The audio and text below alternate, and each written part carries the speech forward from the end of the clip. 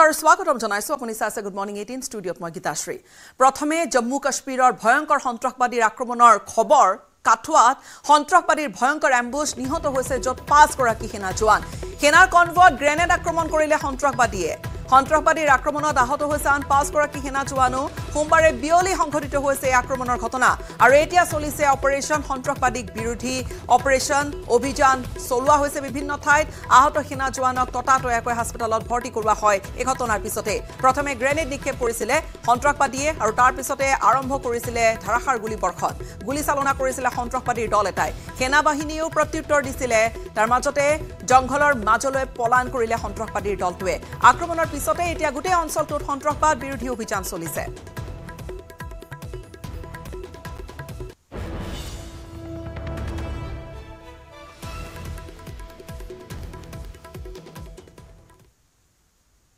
তিনি অক্টোবৰৰ পৰা আৰক্ষীৰ মকৰলৰ বাবে শাৰীৰিক পৰীক্ষা অনুষ্ঠিত হ'ব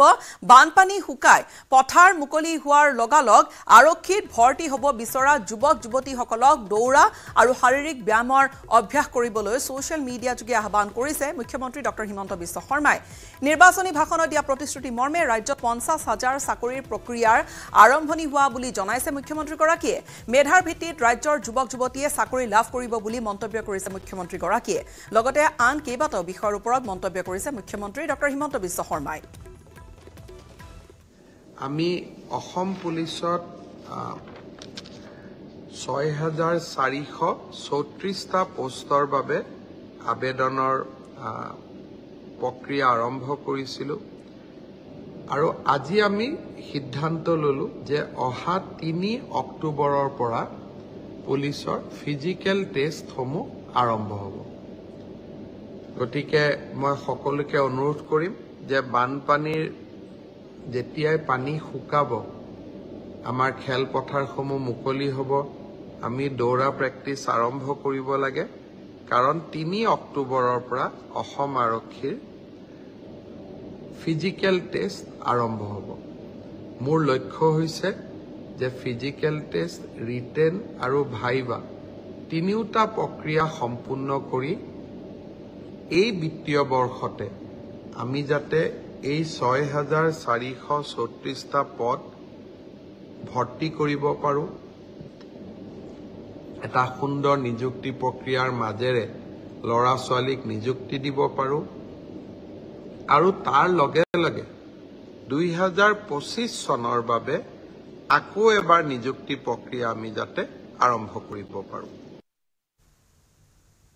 আৰু অসম চৰকাৰৰ নিযুক্তিমূলক পৰীক্ষাৰ দিন ঘোষণা কৰা হ'ল ১৫, ২২ আৰু ২৯ পুনৰ কৈছো ১৫, ২২ আৰু ২৯ ছেপ্টেম্বৰত অনুষ্ঠিত হ'ব ৰাজ্য চৰকাৰৰ তৃতীয় বৰ্গৰ নিযুক্তি পৰীক্ষা এইবাৰ নিযুক্তি পৰীক্ষাৰ নিয়মবোৰ কিছু সলনি কৰা হৈছে আৰু এয়া প্ৰথমবাৰৰ বাবে ১৫ ছেপ্টেম্বৰ ২২ ছেপ্টেম্বৰ আৰু ২৯ ছেপ্টেম্বৰত অনুষ্ঠিত হ'ব প্ৰাৰম্ভিক পৰীক্ষা অসম লোকসেৱা আয়োগৰ আৰ্হিতে অনুষ্ঠিত হ'ব এডিআৰই পৰীক্ষা তিনিটা পৰ্যায়ত এই পৰীক্ষা অনুষ্ঠিত হ'ব প্ৰাৰম্ভিক পৰীক্ষাৰ পিছত অনুষ্ঠিত হ'ব মূল পৰীক্ষা আৰু একেবাৰে শেষত সফল পৰীক্ষাৰ্থী বা প্ৰাৰ্থীসকল অৱতীৰ্ণ হ'ব লাগিব সাক্ষাৎকাৰত অৰ্থাৎ ভাইভাত তৃতীয় বৰ্গৰ মুঠ ৭,৫০০ পদৰ বাবে অনুষ্ঠিত হ'ব এই পৰীক্ষা আনহাতে চতুৰ্থ বৰ্গৰ ২০ আৰু ২৭ অক্টোবৰত ৪০০ৰ পৰা ৪৫০টা পদৰ বাবে অনুষ্ঠিত হ'ব নিযুক্তি পৰীক্ষা প্ৰতিটো বৰ্গৰে পৰীক্ষা এপিএছচিৰ আৰ্হিতে অনুষ্ঠিত হ'ব গুৰুত্বপূৰ্ণ এক খবৰ এই মুহূৰ্তত পৰীক্ষাৰ দিন ইতিমধ্যে ঘোষণা কৰা হৈছে এয়া নিযুক্তিমূলক পৰীক্ষা অসম চৰকাৰৰ নিযুক্তিমূলক পৰীক্ষা চতুৰ্থ বৰ্গৰ তৃতীয় বৰ্গৰ চাকৰিৰ বাবে ১৫ ছেপ্টেম্বৰ ২২ ছেপ্টেম্বৰ ২৯ ছেপ্টেম্বৰত অনুষ্ঠিত হ'ব ৰাজ্য চৰকাৰৰ তৃতীয় বৰ্গৰ নিযুক্তি পৰীক্ষা আৰু তৃতীয় বৰ্গৰ নিযুক্তি পৰীক্ষাৰ এইবাৰৰ কিছু নিয়ম সলনি কৰা হৈছে আৰু সেয়া প্ৰথমবাৰৰ বাবে নিয়ম সলনি কৰা হৈছে ১৫ ছেপ্টেম্বৰ ২২ ছেপ্টেম্বৰ আৰু ২৯ ছেপ্টেম্বৰত অনুষ্ঠিত হ'ব প্ৰাৰম্ভিক পৰীক্ষা অসম লোকসেৱা আয়োগৰ আৰ্হিতে অনুষ্ঠিত হ'ব এইবেলি এডিআৰই পৰীক্ষা তিনিটা পৰ্যায়ত এই পৰীক্ষাৰ নিযুক্তি গোটেই প্ৰক্ৰিয়াটো হ'ব বা তিনিটা পৰ্যায়ত অনুষ্ঠিত হ'ব পৰীক্ষা প্ৰাৰম্ভিক পৰীক্ষাৰ পিছত অনুষ্ঠিত হ'ব মূল পৰীক্ষা অৰ্থাৎ মেইনছ অনুষ্ঠিত হ'ব প্ৰিলিমছৰ পিছতে আৰু একেবাৰে শেষত সফল যিসকল প্ৰাৰ্থী থাকিব তেওঁলোক অৱতীৰ্ণ হ'ব লাগিব সাক্ষাৎকাৰত তৃতীয় বৰ্গৰ মুঠ ৭,৫০০ পদৰ বাবে অনুষ্ঠিত হ'ব এই পৰীক্ষা আৰু আনহাতে চতুৰ্থ বৰ্গৰ ২০ আৰু ২৭ অক্টোবৰত ৪০০ৰ পৰা ৪৫০টা পদৰ বাবে অনুষ্ঠিত হ'ব নিযুক্তি পৰীক্ষা প্ৰতিটো বৰ্গৰে পৰীক্ষা এপিএছচিৰ আৰ্হিতে অনুষ্ঠিত কৰা হ'ব এই বিষয়ে সবিশেষ জনাইছে মুখ্যমন্ত্ৰীগৰাকীয়ে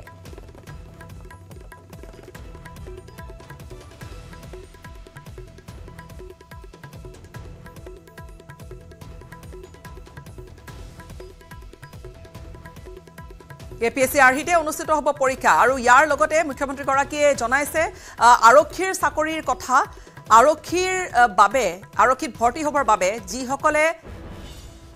চেষ্টা কৰি আছে বা যিসকলৰ আশা আছে তেওঁলোকৰ বাবে মুখ্যমন্ত্ৰী এটা পৰামৰ্শ আগবঢ়াইছে যে যেতিয়াই বানপানী শুকাব খেলপথাৰবোৰ মুকলি হ'ব সেই খেলপথাৰত দৌৰা আৰম্ভ কৰক বা প্ৰেক্টিছ আৰম্ভ কৰিবলৈ আহ্বান মুখ্যমন্ত্ৰী গৰাকীৰ 3 অক্টোবৰৰ পৰা আৰক্ষীৰ মকৰলৰ বাবে শাৰীৰিক পৰীক্ষাবোৰ অনুষ্ঠিত হ'ব সেয়া 3 অক্টোবৰৰ পৰা আৰক্ষীৰ মকৰলৰ বাবে পৰীক্ষা এইটো বছৰৰ ভিতৰতে গোটেই সেই 6000 পদ পূৰণৰ এটা লক্ষ্য লোৱা হৈছে বানপানী শুকাই পথাৰ মুকলি হ'লে আৰক্ষীত ভৰ্তি হ'বলৈ বিচৰা যুৱক যুৱতীসকলক দৌৰা আৰু শাৰীৰিক ব্যায়ামৰ বাবে অভ্যাস কৰিবলৈ ছ'চিয়েল মিডিয়া যোগে আহ্বান জনালে মুখ্যমন্ত্ৰী গৰাকী আৰু লগতে 15, 22 আৰু 29 ছেপ্টেম্বৰত তৃতীয় বৰ্গৰ পৰীক্ষা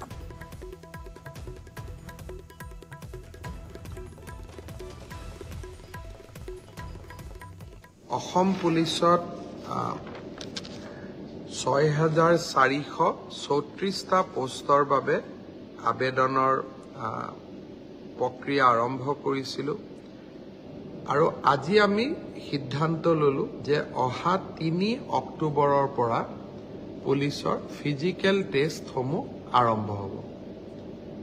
গতিকে মই সকলোকে অনুৰোধ কৰিম যে বানপানীৰ যেতিয়াই পানী শুকাব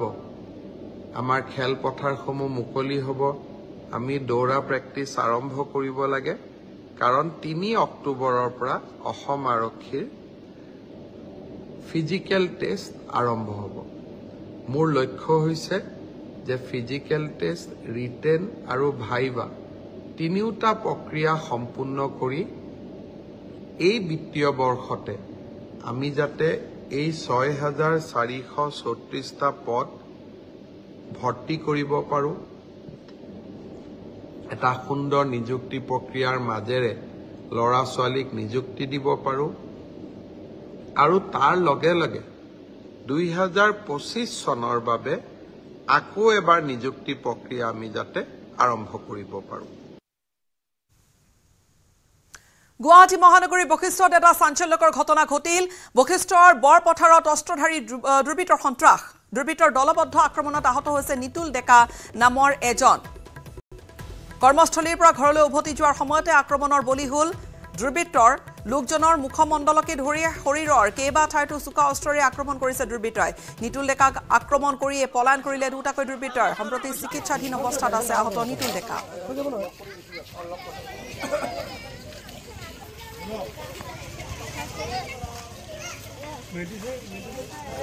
বশিষ্ঠৰ পৰা বৰপথাৰলৈকে যোৱা ৰাস্তাটো একেবাৰে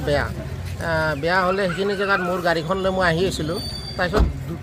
দুখন স্কুটিত হেলমেট চেলমেট পিন্ধা নাই 4টা ল'ৰাই মোৰ পিছফালৰ পৰা আহি হৰ্ণ দি আছিল হৰ্ণ দিয়াৰ পিছত সিহঁতে মোক মানে অভাৰটেক কৰিব পৰা নাই মানে এবাৰ ৰং চাইডে সোমাই একবাৰ ৰাইট চাইডে সোমাই কৰি তাৰপিছত সিহঁতৰ গাত বোলে পানী ছিটিকি পৰিল তাৰপিছত মোক খেদি মোৰ ঘৰৰ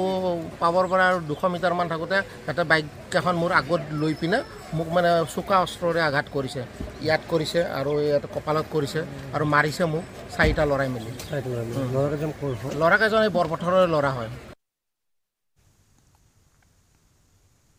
কামাখ্যা ৰেল ষ্টেচনত লোকো পাইলট গাৰ্ডসকলৰ জিৰণিৰ বাবে এটা বিশেষ ব্যৱস্থা কৰা হৈছে ষ্টেচনৰ সমীপতে নিৰ্মাণ কৰা হৈছে জিৰণি কক্ষ হিতাপ নিয়ন্ত্ৰিত কোঠাৰ ব্যৱস্থাৰে নিৰ্মিত লোকো পাইলট গাৰ্ডসকলৰ বাবে এই বিশেষ জিৰণি কক্ষ ৰেল বিভাগৰ ফালৰ পৰা লোকো পাইলটৰ সকলক কাউন্সেলিঙৰ ব্যৱস্থাও কৰা হৈছে আনকি লোকো পাইলটসকলৰ পৰিয়ালৰ লোকসকলৰ বাবেও কাউন্সেলিঙৰ ব্যৱস্থা কৰা হৈছে অত্যাধুনিক ব্যৱস্থাৰে নিৰ্মাণ কৰা হৈছে কামাখ্যা ৰেল ষ্টেচনৰ সমীপতে এই কক্ষ 62খন বিচনাযুক্ত কক্ষত শৰীৰ চৰ্চা যোগাসন কেন্দ্ৰৰ উপৰিও বিভিন্ন সা-সুবিধাৰে নিৰ্মাণ কৰা হৈছে এই লোকো পাইলটৰ বিশেষ কোঠা हमने यहाँ पे ये इंश्योर किया है कि हमारा जो लोको पायलट है उसको एक बहुत ही साइकोलॉजिकली न्यूट्रल एक लोकेशन मिले जहाँ पे he can take mental as well as physical rest because इसके बाद जो उनको ड्यूटी लेनी होती है वो है आपके जो पैसेंजर ट्रेन जो आगे जा रहे होते हैं उनको चला के जाना होता है और उनका रेस्ट उनका mental physical both rest safety के लिए बहुत ही इम्पोर्टेंट होता है कई जगह साइकोलॉजिस्ट भी रखे हुए हैं जो वो भी काउंसलिंग करते हैं अगर किसी को आवश्यकता हो तो और सीनियर ऑफिसर्स एक बिल्कुल सिस्टम बना हुआ है कि टाइम टू टाइम मिल करके उनसे उनका सुनते हैं बात उनका क्या परेशानी है सारे डिपार्टमेंट्स के, चाहे वो पर्सनल के हों या फाइनेंस के या इंजीनियरिंग के, मिल करके और उनके सारे समस्याओं का प्रायोरिटी में निदान करते हैं। कार्बी आंगलং आरक्षीर एक बृहৎ सफलता जब्द करा होइसे प्राय 12 कोटी टকাৰ ড্ৰাগছ জিলাখনৰ ধনশিৰিত সোমবাৰে নিশা গোপন সূত্ৰৰ পৰমখেদি অভিযান চলালে আৰক্ষীয়ে জব্দ কৰিছে ড্ৰাগছখিনি অভিযানকাৰী আৰক্ষীৰ দলটোত উপস্থিত থাকে অতিৰিক্ত আৰক্ষী অধীক্ষক ক্ৰাইম ব্ৰাঞ্চৰ জয়ন্ত বৰা ডিএসপি ৰাজু মিলি আৰু ধনশিৰি থানাৰ ওসি হিমন্ত কুমাৰ দত্ত মণিপুৰৰ পৰা ডিফু অভিমুখী এখন হুণ্ডাই i10 বাহনৰ ডেশবোৰ্ডৰ পৰা আৰক্ষীয়ে জব্দ কৰিছে এই 59টাকৈ সাবুনৰ বাকচৰ ভিতৰত 685 গ্ৰাম হেৰোইন লগতে উদ্ধাৰ কৰিছে জব্দ কৰিবলৈ আৰক্ষীয়ে সক্ষম হৈছে প্ৰায় 29400 ইয়াবা টেবলেট উদ্ধাৰ কৰিছে ঘটনাৰ সৈতে দুই সৰবৰাহকাৰী আটক কৰিছে আৰক্ষীয়ে এতিয়া তদন্ত অব্যাহত ৰাখিছে আমি এখন i20 গাড়ী পাওঁ সাসপেক্টেড কন্ডিশনত সাৰ্চ কৰাত আমি প্ৰায় 29400 ইয়াবা টেবলেট তাৰ উদ্ধাৰ কৰিছো আৰু লগতে 685 আমি গ্ৰাম আমি হেৰোইন তাতে পাইছো তাতে 58 নাম্বাৰছ অফ সব কেছত তেওঁলোকে ভৰাই আনিছিল আৰু ইয়াবা টেবলেটটো এটা ডাঙৰ পেকেটত তেওঁলোকে ভৰাই আনিছিল তো টোটাল তাৰ আমাৰ ওয়েট হ'ব প্ৰায় 3.1 কেজি আৰু এই ক্ষেত্ৰত আমি দুজন ব্যক্তিক প্ৰয়াক্ত কৰা হৈছে নাম কি ব্যক্তিজনৰ আমি এতিয়া তদন্ত ক্ষেত্ৰত নামটো ক'ব নোৱাৰিম দুজন ব্যক্তি কয় বানৰ সংঘাৰৰ মাজতে ৰাজ্যত পুনৰ বৰষুণৰ আগজাননী আগন্তুক 4টা দিনলৈ ৰাজ্যৰ কিছু কিছু ঠাইত ধাৰাসাৰ বৰষুণ হোৱাৰ উপৰিও বিভিন্ন স্থানত পাতলীয়া আৰু মজলীয়া বৰষুণ হোৱাৰ আগজাননী দিয়া হৈছে আঞ্চলিক বতৰ বিজ্ঞান কেন্দ্ৰৰ পৰা বৰঝাৰ স্থিত আঞ্চলিক বতৰ বিজ্ঞান কেন্দ্ৰই সদৰি কৰা তথ্য অনুসৰি আগন্তুক 24 ঘণ্টাৰ ভিতৰত অসম মেঘালয়ৰ লগতে উত্তৰ পূৰ্বাঞ্চলৰ ৰাজ্যত বিশেষ অৰুণাচল প্ৰদেশত কিছু কিছু ঠাইত ধাৰাসাৰ বৰষুণ হোৱাৰ সম্ভাৱনা আছে ঠিক তেনেদৰে 12 জুলাইলৈকে ৰাজ্যৰ লগতে উত্তৰ পূৰ্বাঞ্চলৰ ৰাজ্যৰ কিছু কিছু ঠাইত ধাৰাসাৰ বৰষুণ আৰু বিভিন্ন স্থানত মজলীয়া বৰষুণ পাতলীয়া বৰষুণ হ'ব পাৰে সাগৰ পৃষ্ঠত উৎপত্তি হোৱা ধুমুহাৰ ফলতে উত্তৰ পূৰ্বাঞ্চলৰ ৰাজ্যত বৰষুণৰ প্ৰভাৱ পৰাৰ সম্ভাৱনা আছে में हम लोग एक्सपेक्ट करते हैं thunderstorm and lightning is very likely to occur at isolated places over Arunachal Pradesh Assam Meghalaya Nagaland Manipur Mizoram and Tripura साथ ही साथ heavy to very heavy rain is very likely to occur at isolated places over Arunachal Pradesh Assam and Meghalaya इसके अलावा heavy rain is very likely to occur at isolated places over Nagaland डेफोर में हम लोग expect कर रहे हैं heavy to very heavy rain is very likely to occur at isolated places over Arunachal Pradesh Assam Meghalaya इसके अलावा heavy rain is very likely to occur at isolated places over Nagaland और day 5 में हम लोग एक्सपेक्ट कर रहे हैं heavy rain is very likely to occur at isolated places over Arunachal Pradesh Assam and Meghalaya thank you তিয়কৰ বান পৰিস্থিতি পৰ্যবেক্ষণ সাংসদ গৌৰৱ গগৈৰ বানাক্ৰান্তৰ সৈতে মত বিনিময় কৰিছে সাংসদ গৰাকীয়ে বিগত এটা সপ্তাহে ভোগ কৰি অহা দুখ যন্ত্ৰণাৰ বিষয়ে অৱগত কৰিছে বানাক্ৰান্তই চৰকাৰে বানাক্ৰান্তক পৰ্যাপ্ত সাহায্য প্ৰদান নকৰাৰ অভিযোগ কৰিছে সাংসদ গৌৰৱ গগৈয়ে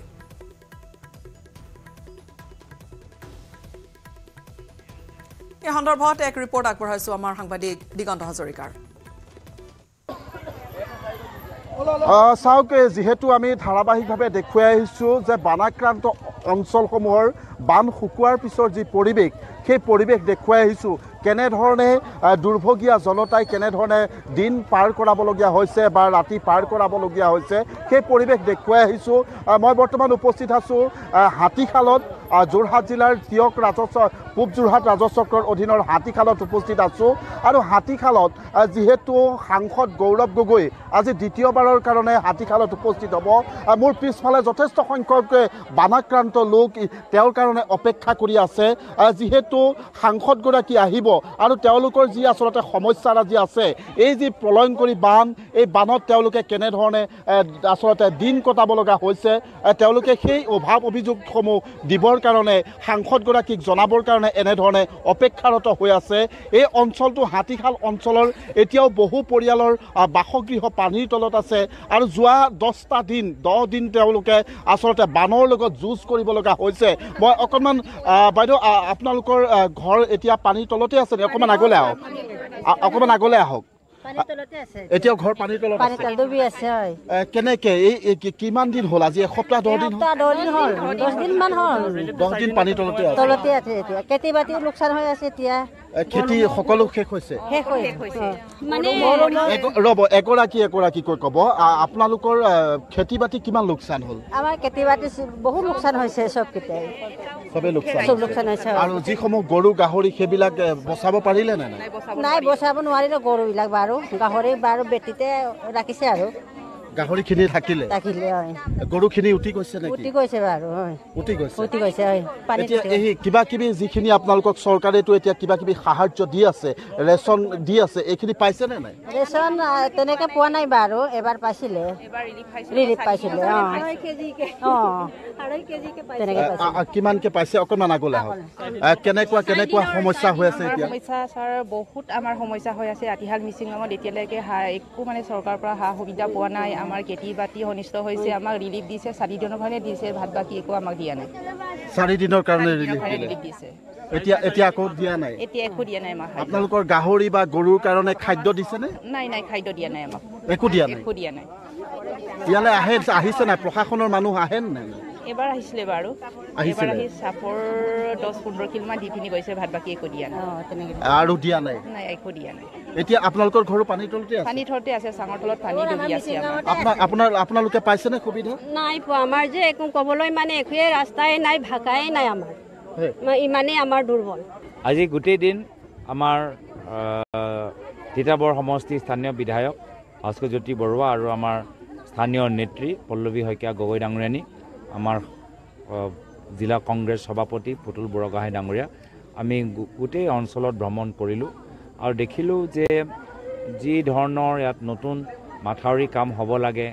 সবলীকৰণ কাম হ'ব লাগে চুইচ গেটৰ কাম হ'ব লাগে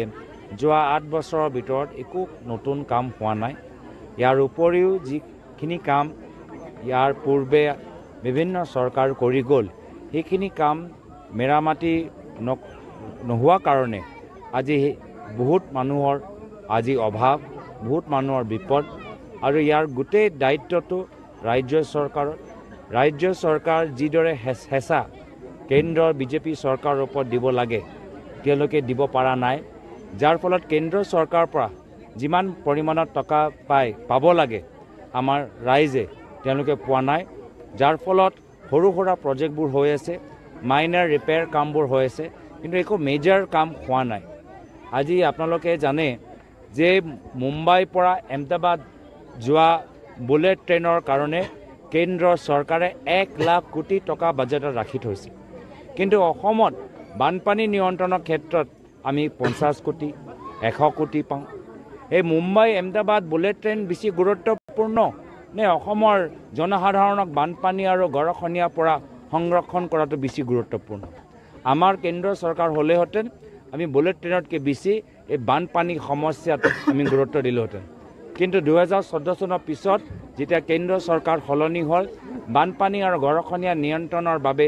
বিভিন্ন কেন্দ্ৰ আঁচনিবোৰ স্থগিত হ'ল ইয়াৰ দুৰ্ভাগ্যজনক কথা ভৱিষ্যত যেতিয়া সদনত আমাৰ অধিৱেশন হ'ব এই গোটেইখিনি কথা মই উল্লেখ কৰিবলৈ চেষ্টা চলাম কলিয়াবৰত হাতীমূৰত বানত মৃত্যু ঘটিছে এগৰাকী লোকৰ মৃত লোকজন ৰজনী বৈষ্ণৱ বুলি জানিব পৰা গৈছে নাৱৰে বাঢ়নী পানীৰ নিৰাপদ স্থানত স্নান কৰিবলৈ গৈছিল এই ব্যক্তিগৰাকীয়ে বাঢ়নী পানীত পিছলি পৰি মৃত্যুক আঁকোৱালি ল'লে কেৰিবাকৰি গাঁওখনৰ লোকগৰাকীয়ে ইটাভাটাৰ শ্ৰমিক হিচাপে কৰ্মৰত আছিল লোকজন স্থানীয় লোকে বাঢ়নী পানীৰ পৰা লোকজনক উদ্ধাৰ কৰি কলিয়াবৰ মহকুমা অসামৰিক চিকিৎসালয়লৈ প্ৰেৰণ কৰিছিল যদিও চিকিৎসকে মৃত ঘোষণা কৰে গৈছিলে বোলে জাল পাতিবলৈ আলি গৈ আছিলে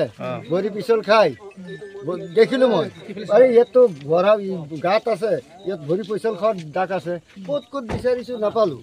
তাৰপিছত তাত গৈছোঁ মই জাল পাতিবলৈ চাগে ইফালে গৈছে নেকি দেখিছোঁ ঘাঁহটো পিছল খোৱা আছে তেতিয়া মই এই দ আছেতো অখুন আনিছোঁ অখুন এনেকৈ বিচাৰিছোঁ হেৰি কিবা লাগিছে মই তেতিয়া নাৰ্ভাছ হৈ পেলাই জঁপিয়াই দিলোঁ জঁপিয়াই দি পেলাই দেখিছোঁ সঁচাকৈ দুষ্ট মানুহ হেৰি কৰা নাই মোৰ নিজৰ ল'ৰা মই নিজেই পাইছোঁ খবৰ ধাৰা অব্যাহত ৰাখিম সময়খিনিত এটা বিৰতিৰ এইটো মাইথান ষ্টিল নহয় বানৰ মাজতে আকাশলংঘী মূল্যবৃদ্ধি জুৰুলা হৈ পৰিছে এতিয়া ৰাজ্যবাসী দিনে দিনে বৃদ্ধি পাইছে পাচলিৰ দাম ধাৰাবাহিক বৰষুণৰ পিছতে সৰ্বত্ৰে বাঢ়িছে পাচলিৰ মূল্য বজাৰত এতিয়া পাচলি কিনিবলৈ গৈ বহু লোক বিমুখ হৈ ঘূৰি আহিবলগীয়া হৈছে বানৰ গইনালৈয়ে একাংশ অসাধু ব্যৱসায়ীয়ে কিন্তু দাম বৃদ্ধি কৰি গৈছে পাচলিৰ প্ৰতি কেজি পটলৰ দাম 50 টকা পাইছেগৈ প্ৰতি কেজি ভাত কেৰেলাৰ দাম হৈছেগৈ 80 টকা পৰ্যন্ত প্ৰতি কিলো লেচেৰাৰ দাম 60 টকা জিকা প্ৰতি কেজিত 80 টকা পাইছে বিলাহী 80 টকা বা ক্যাপসিকাম প্ৰতি কেজিত মূল্য 160 টকা হৈছেগৈ জুই চাই দাম বজাৰত গ্ৰাহকে মুৰে কপালে হাত দিবলগীয়া হৈছে এই মুহূৰ্তত আমাৰ জ্যেষ্ঠ সাংবাদিক বলেন ভট্টাচাৰ্য পল্টন বজাৰত উপস্থিত আছে আৰু সমান্তৰাল সতীৰ্থ প্ৰিয়ব্ৰত গগৈ কাহিলিপাৰা বজাৰত উপস্থিত আছে বলেন প্ৰথমে আপোনাৰ ওচৰলৈ আহিছো টাস্ক ফোৰ্স গঠন কৰাৰ গুটে ব্যৱস্থা কৰা হৈছিল দেখিছেনে গ্ৰাহকে টাস্ক ফোৰ্সৰ লোকক নিশ্চয়কৈ আসলে বজাৰ পৰিদৰ্শন কৰিবলৈ টাস্ক ফোৰ্স গঠন কৰি দিয়া হৈছিল 4টা টাস্ক ফোৰ্সে বজাৰসমূহ পৰিদৰ্শন কৰাৰ দায়িত্ব দিয়া হৈছিল কিন্তু এই মুহূৰ্তলৈকে সঁচা অৰ্থত বজাৰত আসলে সেই যে টাস্ক ফোৰ্স নাই এই কথাখিনি স্পষ্ট কিন্তু সমান্তৰালভাৱে আমি বজাৰৰ খাদ্য সামগ্ৰী এই মুহূৰ্তত মূল্য দেখুৱাবলৈ লৈছো কাৰণ এতিয়া বানৰ পিছতে যথেষ্ট বৃদ্ধি পাইছে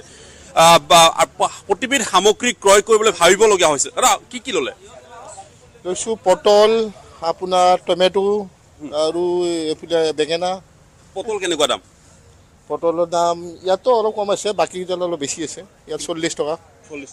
ইয়াত অলপ কম আৰু বাকি আমি বিলাহী কিমান কে লৈছে 80 টকা বিলাহী 80 টকা বহুত দাম জয় নোৱাৰি চাইছে নাই লকিৰ দাম লৈছে আপোনাৰ 70 টকা 80 টকা বহুত সাংঘাতিক দাম আছে সাংঘাতিক আপুনি পানী লৈ এটা সুধিছিলে এখন দোকানত কিমান কৈছিলে 80 টকা এটা পানী লৈ 80 টকা 80 টকা সাধাৰণ মানুহৰ বাবে কিনিব পৰা অৱস্থাত আছে নে এতিয়া নাই আমাৰ নিচিনা মানুহে খাব চিন্তা কৰি আছো এতিয়া কি কৰে কেতমাজ হাবা পানী খাই থাকিব লাগিব যোগান বিভাগৰ কোনো কামে নাই আপোনাৰ মানে আপুনি চকচোন ইয়াৰ পৰা 100 কিলোমিটাৰ নহব আপুনি খাৰপিটিয়াৰ দাম ইয়াৰ পৰা জমিন আসমানৰ ফৰক আছে তাত যোনটো 5 টকাৰ বস্তু ইয়াত 50 টকা হৈ যায় যোগান বিভাগ যদি কিবা দপ্তৰ থাকে হেতি গম নাপায় আমি গম পাইছো সাধাৰণ মানুহে হেতি গম নাপায় কিয় দামটো বাঢ়িছে বোলো হেতক কৈ লাভ নাই প্ৰশাসনৰ কোনো গা হাৰা মন্তব্য দিয়ে আৰু নাই কিন্তু আপুনি সাধাৰণ গ্ৰাহকৰ হাহাকাৰ লাগিছে প্ৰিয়ব্ৰত আপোনাৰ ওচৰলৈ আহিছো হয় গিদাসি বৰ্তমান যেন আপুনি হাতত 500 টকীয়া এখন লৈ আৰু হাতত এটা যদি 10 টকীয়া মোনা লৈ বজাৰলৈ যায় তেন্তে 500 টকীয়া নোটখনেৰে সবজি ক্ৰয় কৰি আপুনি 10 টকীয়া মোনাখন ভৰাব পাৰিবনে নাই বৰ্তমান সময়ত ডাঙৰ প্ৰশ্ন আৰু বৰ্তমান সময়ত মই উপস্থিত আছো কাহিলিপাৰা বজাৰত মঙ্গলবৰীয়া যিখন সাপ্তাহিক বজাৰ বহে কাহিলিপাৰা বজাৰত উপস্থিত আছো আৰু মই বৰ্তমান সময়ত দেখুৱাবলৈ চেষ্টা কৰিছো বিভিন্ন ধৰণৰ পাচলি ইয়াতে বৰ্তমান সময়ত উপলব্ধ হৈছে যেনেদৰে বিলাহী ৰঙলাও তিয়হ ডাংবডি পটল ইত্যাদিকে ধৰি সকলো ধৰণৰ সামগ্ৰী বৰ্তমান সময়ত এই বজাৰতে উপলব্ধ হৈছে কিন্তু বৰ্তমান সময়ত গ্ৰাহকৰ যথেষ্ট উপস্থিতি কম দেখিবলৈ পোৱা গৈছে গ্ৰাহক যথেষ্ট হেৰেঙা দেখিবলৈ পোৱা গৈছে আমি ব্যৱসায়ীৰ সৈতে কথা পাতিবলৈ চেষ্টা কৰিম আৰু যেহেতু ইতিমধ্যে আপুনি টাস্ক ফোৰ্সৰ কথাটো উল্লেখ কৰিছিল গতিকে আমি বিগত সময়ত টাস্ক ফোৰ্সৰ সৈতে মত বিনিময় কৰিবলৈ বা তেওঁলোকৰ সৈতে যোগাযোগ কৰিবলৈ চেষ্টা কৰিছিলোঁ কিন্তু তেতিয়া তেওঁলোকে কৈছিল যে টাস্ক ফোৰ্সত আচলতে বহুকেইটা যি বিভাগ থাকে বিভাগ প্ৰায় 6টা-7টা বিভাগ জড়িত হৈ থাকে আৰু তাৰ পৰিপ্ৰেক্ষিততে তেওঁলোকে যিকোনো এটা বিভাগে কথা ক'বলৈ দিগদাৰ এনেধৰণে মন্তব্য কৰিছিল দাদা নেমু পৰি গৈছে আপোনাৰ ওচৰলৈ আহিছোঁ দাদা পাচলিৰ দাম শেহতীয়া কেইদিনত অকণমান বাঢ়িছে নেকি বাৰু বাঢ়িছে বানপানীৰ কাৰণে তাৰমানে অত্যাধিক বানপানী হৈছে না গাঁৱৰ দিকে সেইকাৰণে দামবিলাক বাঢ়িছে বস্তুবিলাক আগত তাৰমানে 1 কুইণ্টেল য'ত ওলাইছে তাত এতিয়া 10 কিলো মালো নহ'লে মানে পাচলি নষ্ট হৈ গৈছে বানপানীৰ কাৰণে সেইকাৰণে দামবিলাক বাহিৰৰ পৰাই আছে শ্বিলঙৰ আপোনাৰ এইবাৰ বেংগলৰ পৰাই আহি আছে সেইকাৰণে বস্তুবিলাকৰ দাম বেছি অলপ গাড়ী ভাড়া বেছি পৰি যায় সেইকাৰণে বেছি দাম বেঢ়ি গৈছে কিমান বাঢ়িছে পাচলি আপোনাৰ বিলাহী ধৰক 80 70 60 মানো পাৰি মাল কোৱালিটি লৈ কথা মুঠৰ ওপৰত বজাৰ এতিয়া জুই চাই দাম প্ৰতিবিধ পাচলি বিদায় লৈছো আমাৰ 2 গৰাকী সাংবাদিকৰ পৰা এই ধৰণে গ্ৰাহকৰ কিন্তু হাহাকাৰ অৱস্থা সোমবাৰে ৰিলায়েন্স ইণ্ডাষ্ট্ৰিজ লিমিটেডৰ অধ্যক্ষ মুকেশ আম্বানীয়ে পত্নী নীতা আম্বানী আৰু পুত্ৰ অনন্ত আম্বানী লগতে ৰাধিকা মাৰ্চেণ্টৰ বিবাহ অনুষ্ঠানৰ পূৰ্বে আড়ম্বৰপূৰ্ণভাৱে হালদি অনুষ্ঠান আয়োজন কৰিলে আগন্তুক 12 জুলাইত মুম্বাইত অনন্ত আম্বানী আৰু ৰাধিকা মাৰ্চেণ্টৰ বিবাহ অনুষ্ঠান অনুষ্ঠিত হ'ব তাৰ পূৰ্বে আম্বানীৰ গৃহ এণ্টিলিয়া হালদি অনুষ্ঠানৰ আয়োজন কৰিলে পৰিয়ালটোৱে আড়ম্বৰপূৰ্ণভাৱে হালদি অনুষ্ঠানত মুকেশ আম্বানী আৰু পুত্ৰ আকাশ আম্বানীয়ে ফটো তোলাৰ পূৰ্বে দেখা গ'ল তেওঁলোকক ফটোৰ বাবে পোষ্ট দিয়া পিতা পুত্ৰই হাতত হাত ধৰি ফটো উঠিবৰ বাবে পোজ দিলে ইপিনে হালদি অনুষ্ঠানত জনগোষ্ঠীয় সাজ পোছাক পৰিধান কৰা দেখা গৈছিল মুকেশ আম্বানী আৰু আকাশ আম্বানী মুকেশ আম্বানীয়ে বেজ ৰঙৰ কুৰ্তা পায়জামা পৰিধান কৰিছিলে বিপৰীতে আকাশে পৰিধান কৰিছিলে উজ্জ্বল ৰঙা ৰঙৰ পৰম্পৰাগত সাজ পোছাক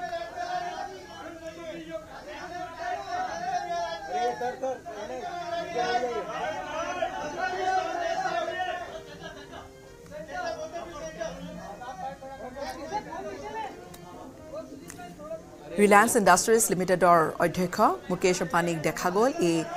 হালদি অনুষ্ঠানত আৰু বহু লোকৰ গণ্যমান্য ব্যক্তিৰ উপস্থিতি দেখা গ'ল হালদি অনুষ্ঠানটি নিজৰ বাসগৃহতে এই হালদি অনুষ্ঠানৰ আৰম্ভৰ পূৰ্ণ কাৰ্যসূচী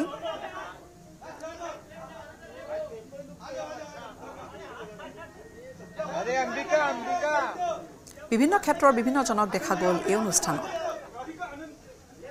সলমান খানৰ পৰা আৰম্ভ কৰি বলিউড জগতৰ বহু তাৰকাক দেখা গৈছে এই অনুষ্ঠানত